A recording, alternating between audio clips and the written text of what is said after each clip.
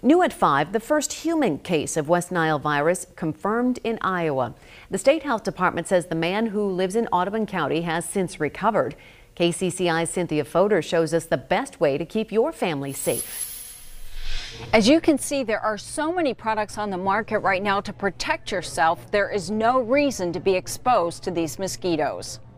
Now they're out full bore because they're really biting now. I think I was outside last night and get bit pretty good. Chris Bernhard doesn't normally use bug spray, but the state health department is warning Iowans to take precautions now.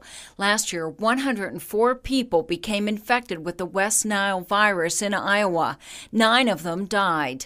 Now the first mosquito carrying the virus this summer has been spotted here in Polk County. The types of mosquitoes that transmit West Nile virus are Culex mosquitoes, and they like stagnant water that's been sitting around for a long period of time.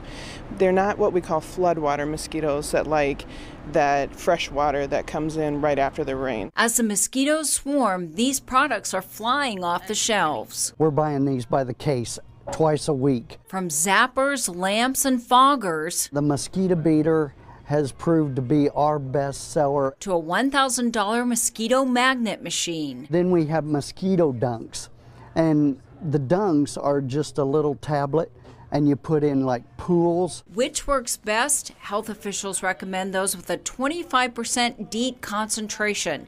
They also advise getting rid of any standing water on your property, and if you feel body aches and malaise, see a doctor right away.